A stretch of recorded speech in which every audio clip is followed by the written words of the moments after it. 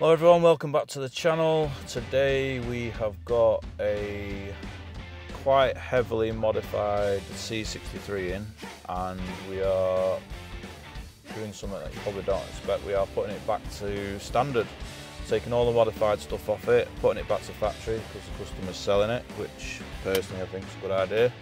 One of the main things it's got is a straight through exhaust, which is extremely loud. See if you can hear this.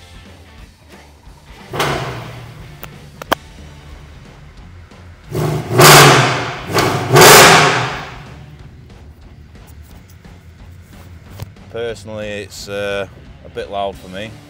I don't know how anyone can daily drive that, to be honest, but there you go. We've also got a modified steering wheel that needs to go. We've got coilovers all around and some bits and pieces. So we'll take you around the car and see how we get on. So here's the car. As you can see, we've got carbon intake pipes and scuttle. Got to get all that off. As you can see, the car's been lowered. Got to get all that off. The exhaust I will show you on the ramp. Here's all the bits. There's some more bits somewhere. Steering wheel.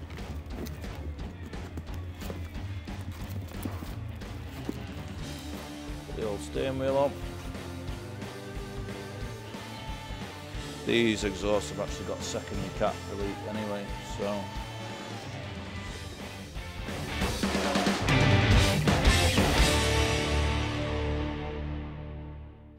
Okay, so we are underneath the car, just having a look at everything. Those headers don't look nice to get in or out. Just checking that nothing's been welded so we can refit to the original exhaust, which is there, which we can. From there backwards it's standard. So I've just laid it out, checked everything. I'm going to, don't know if you can see some of the nuts right up there. I'm going to lube them up, we'll leave that till last. We don't want to risk snapping one of them. Not really looking forward to that, to be honest. You can just about see that copper nut on the left hand side. In the meantime, we'll take an assessment of the suspension, make sure all that can go back on. Right, we've got all the bits out we need. Unfortunately, the old top mounts are on the coilovers, so we're going to have to take the coilovers off, compress them, and get the top mounts to swap them back. So a bit more work than I originally thought. We've lubed up all the manifold nuts, hopefully make it easy for us.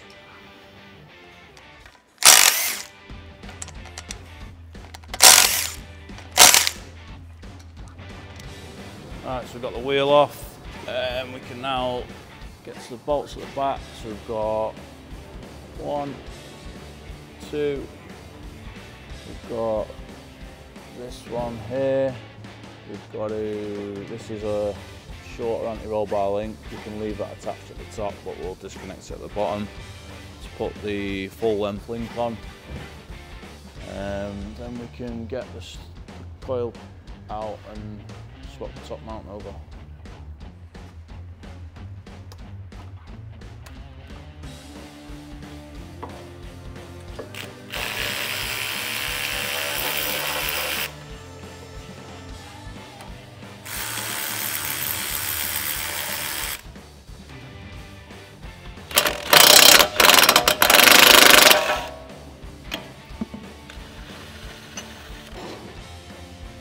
So we've got all the bolts out underneath the hub. We're going to have to take this off to gain access to these bolts, and then that will come out. It's a 14mm. Who uses 14mm?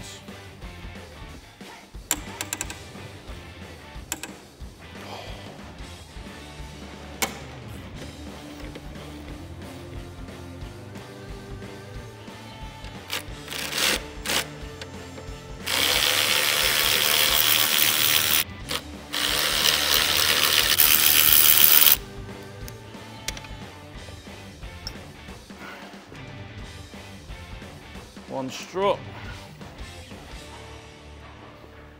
So you can see the comparison now. We need to get that off there and fit it onto there so we can make that strut back up. Right, so we need to get this top mount off. So there's a little lock-in screw there. So I've undone that. I've just got to clean these threads off. We can then wind this down to take the pressure off the mount, and then we can compress our new spring and get it on. So that's loose now, so I can get that off.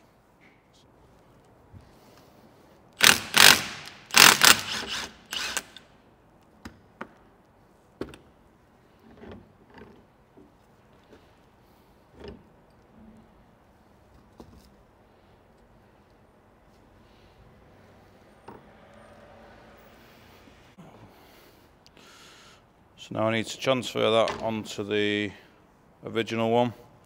We're going to have to use a special compressor for that.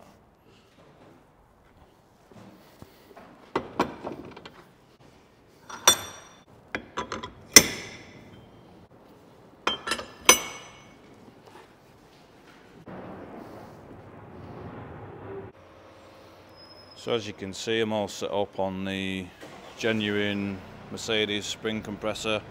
So now we've got to compress that down. So that's coming through here, and then we can put our top mount back on.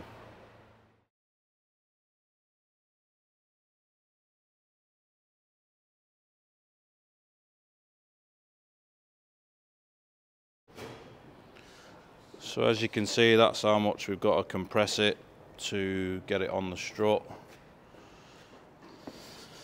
So we've got first strut done. So it's a bit of a fight. Get that back together, reverse order, and then move on to the other side. That's it.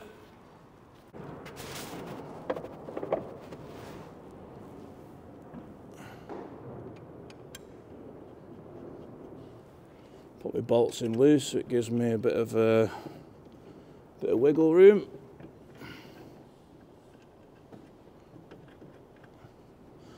That's it. Right, we are just about to refit the anti-roll bar links, and it just occurred to me that these are handed, so you can fit these on the wrong side. So I've just got my diagram. 204 3217 is left. So that's left. Doesn't say left or right on them, so you got to be careful. So just double check that that is 1889, which is right. So don't just take your links off and throw them back on because they're handed.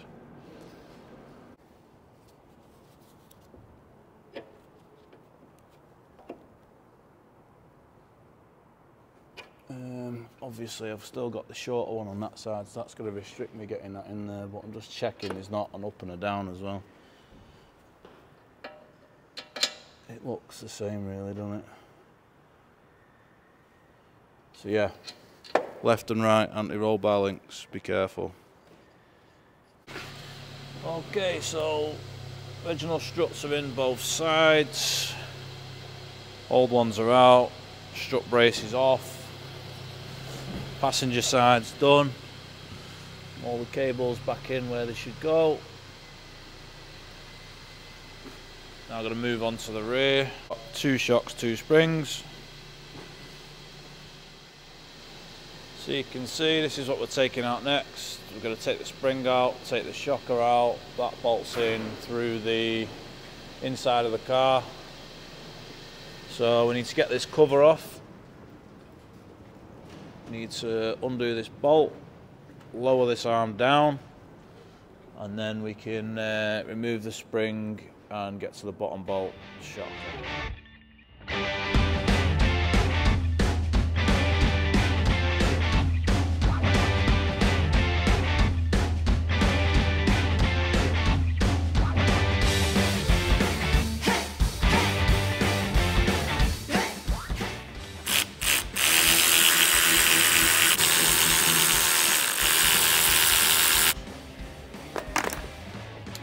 All the bolts are out.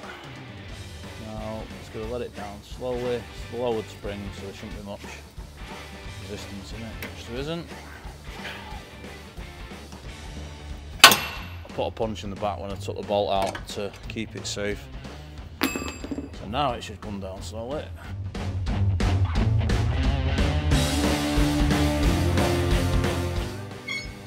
Okay. Here's the stand. Whoa. I was going to get a spring in the face then. Spring out. Bottom shocker's undone. Just need to get to the bolt under the bonnet. In the boot. Right, so follow the strut to the top. So we're looking around here.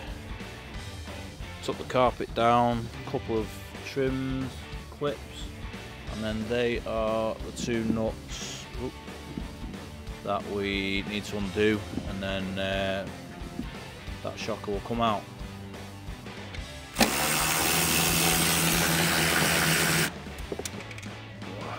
Joking, just dropped the nut. So you can see it goes above that carpet, so we're going to have to take out a load of 10 mils to just give us a bit more access so we can take that out from behind. Okay, we're getting there. Shocker out. Just trying to film this with one hand. Difficult. So now we've got to swap the little top mount over from that to that, and then we can put it all back together.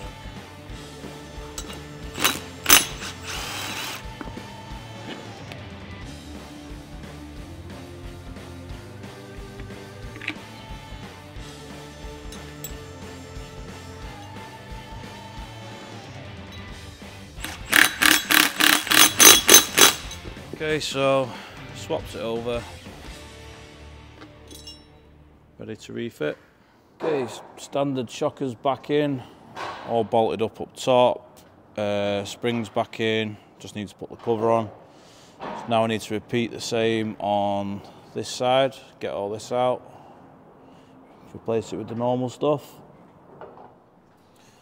Right, the factory suspension's back in, both sides. Covers are back on. It's been difficult filming this today with one hand and no help. We've got the original exhaust to put on both sides with a secondary decat. We have now got to take off the downpipes and these little bits and pieces of exhaust. Left the downpipes till last because I wanted to leave the bolts soaking in penetrating fluid. Need to get the lambda sensors out, put the standard manifolds on, see all the stuff back in the packaging, and we will also need to flash it with genuine Mercedes software to get rid of the remap, which will compensate for all these lambda sensors and having no cats and stuff like that.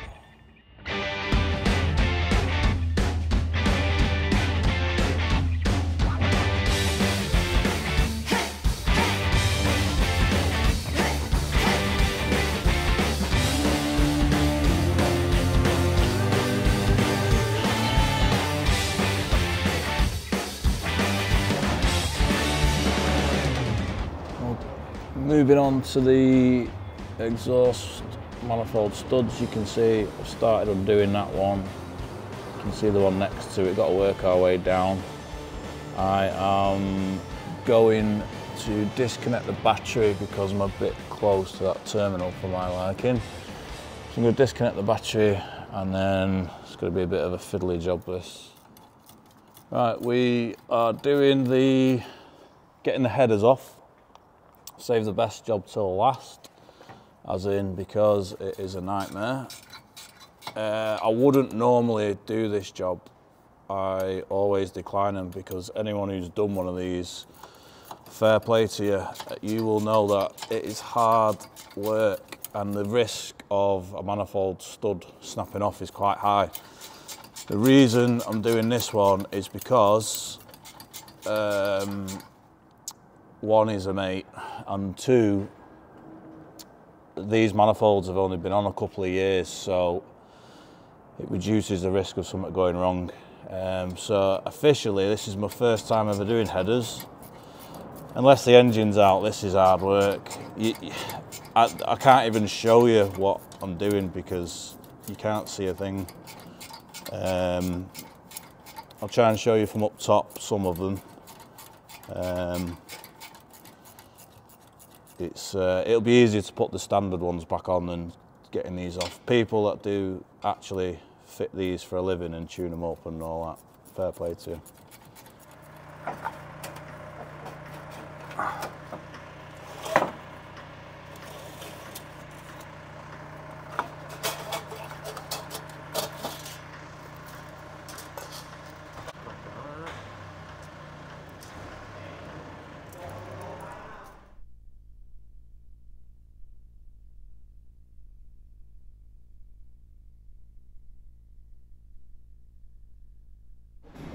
You can see what I'm working with down here.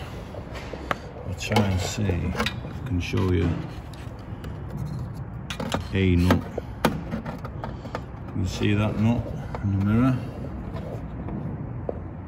Just about. So that's what I'm working with. So you're basically doing this job blind. It's a nightmare. 11 mils, loads of different tools of choice. Footage hasn't been very good on this video because I've been trying to do it on my own and it's not really worked out at all, but I started it, so I've got to finish it. But I'm getting a bit of help now. It's literally, I can't afford doing this because you can't see anything. No room for anything. 7 to go. M156 header face pulling compilation when trying to undo nuts. This is why I don't fit these.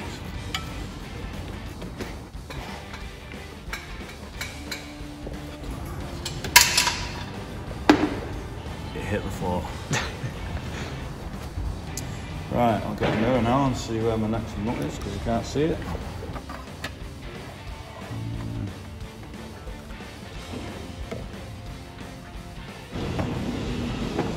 I wanted to feel a set of nuts so bad in my life.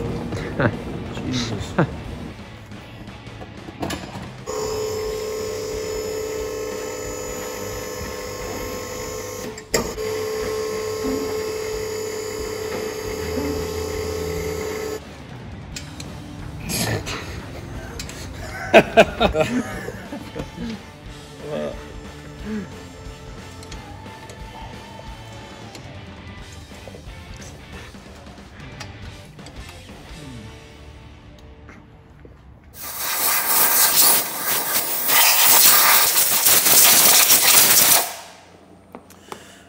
Right, we've cleaned the surface area of the original manifolds.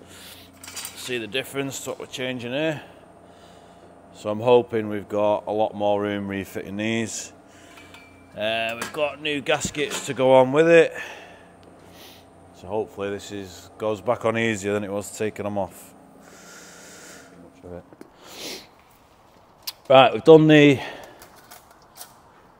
harder side. We're going to do the easier side, which isn't easy. You can probably have a look. Let me get the touch. Have a look up here. So you can see we've got a slot that in there. That's it. So it's going to be a bit of not a good video this because you can't see much.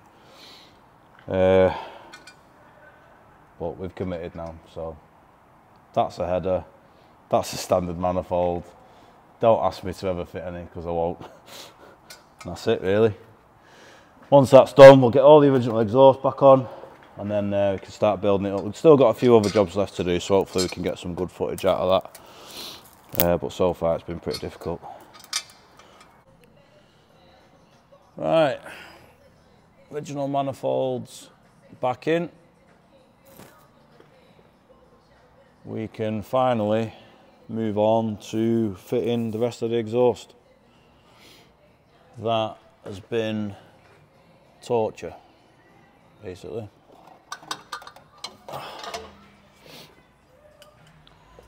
Right, first side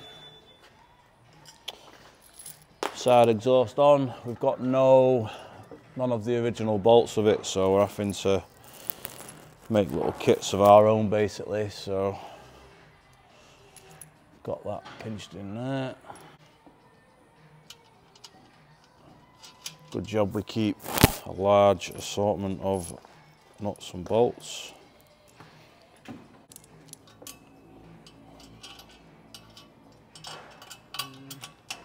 You always end up with stuff missing on big jobs like this, and customer says they'll give you the stuff and there's always bits and bobs missing, but nobody's to know really, because it is what it is. Customer doesn't know what's in there. But yeah, no big deal. Yeah, obviously they're not the originals, but it's more than capable of doing the job. Just get this side done, the other side done, then we can get the rest of the exhaust on, but it is nearly going home time. Okay, so all the exhaust is back on. I've removed and fitted an exhaust on one of these in a previous video, so I didn't bother again. All the lambda sensors are plugged in underneath. New bolts. We had to replace one of the exhaust clamps because it was too far gone. We've got a steering wheel left to fit and put all the under bonnet stuff back to factory. We've already took off all the carbon stuff to gain access to the manifolds. As always, Reese is going to clean the hubs before we refit the wheel. Make sure we've got a nice clean surface. There we go.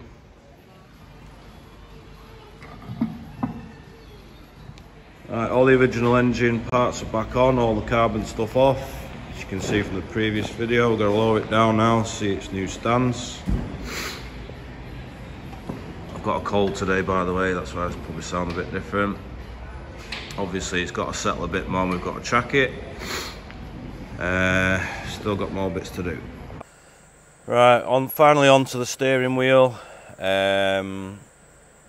Should be pretty straightforward. There's a little tab in here that you press to pop the steering wheel out. If you can feel it. There we go. We've already done the other side.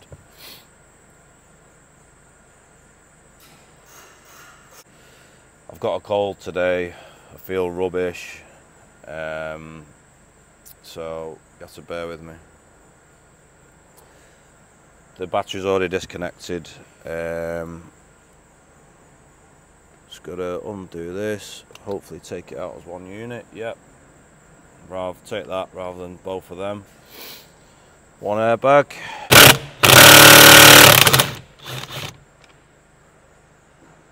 There we go. See those marks there? Yep. Which line up with that bottom spline and the top spline, so I know to put it on exactly like that. Unfortunately the steering wheel's not straight, just the way I've took it off. But we've got we can go off that there. So them two black lines line up with that bottom spline.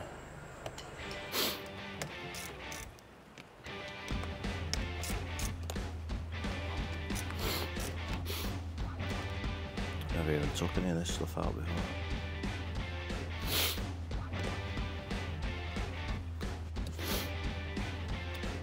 Oh.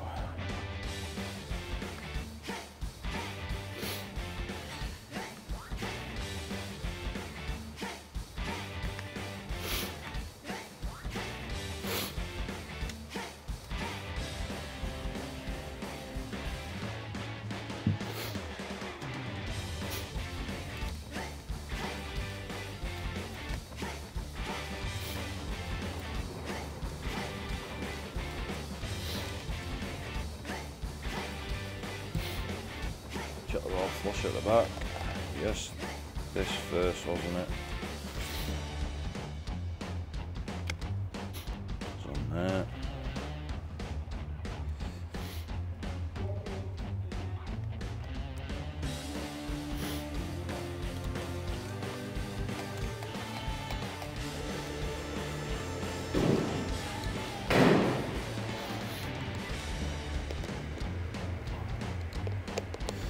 Right, all done.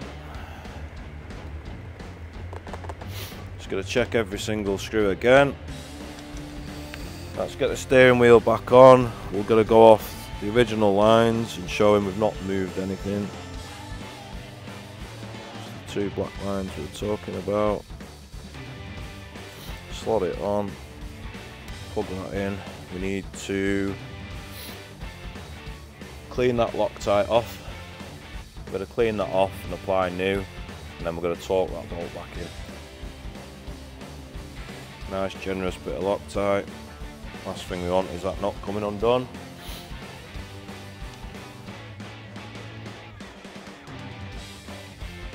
Torque wrench all set up.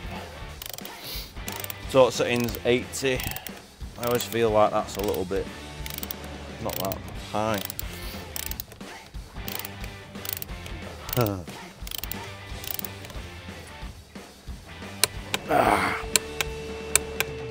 Last plug to go in, and then that simply clips in. They're the tabs that we were pushing there to release. So back in. Come on. There we go. Have a feel of your horn. Everything's smooth. That's it. Done.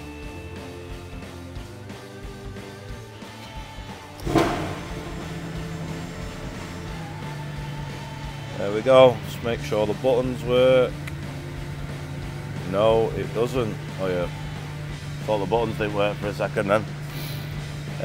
Yeah, all the buttons are working. Up, down, left, right. Just check volume on this side.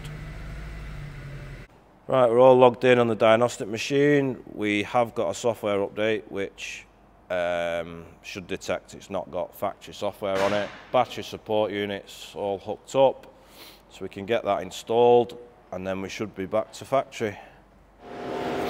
Software updates underway. Engine fan is going crazy.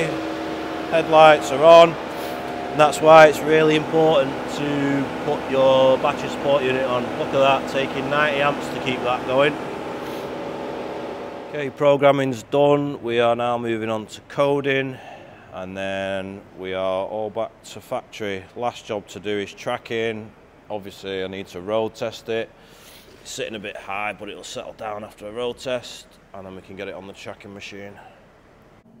Right, we've done a short road test. We've got all the gauges on, and we've measured it all up, and the rear is out just on one side, so we'll adjust that in and then we'll move on to the front.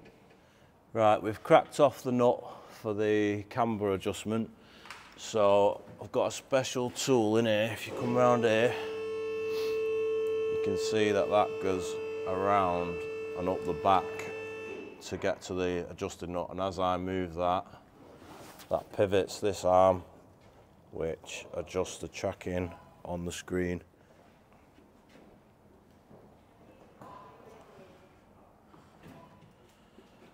Right, as you can see, we're now even on both sides. Camber, that's how the camber is on this car. It's actually not adjustable anyway. So now we'll move on to the front. Get the steering wheel in straight head position. So we'll put the steering wheel straight, and then we'll take our readings. Now we're going to lock the steering wheel in the straight head position. And we can see now we have got, and there's our current readings, so they're both over to one side, so we need to bring them over to get the total toe in the middle. Again, camber, that's how it is, and then we can get him driving straight down the road. We've got the tie rod and the chat rod end, so as we have already loosened that off, as we turn that, that's going to move our measurement on the screen, so that one is about there. And then we need to move on to that one, and then we'll get it all straight. We've now got our toes all in the green, total toe. Got our straight ahead position pretty much bang on. So that's the tracking all done. Finally the car's finished. and it can go back to the customer. Okay, so that's this video all done, finished. Everything back together.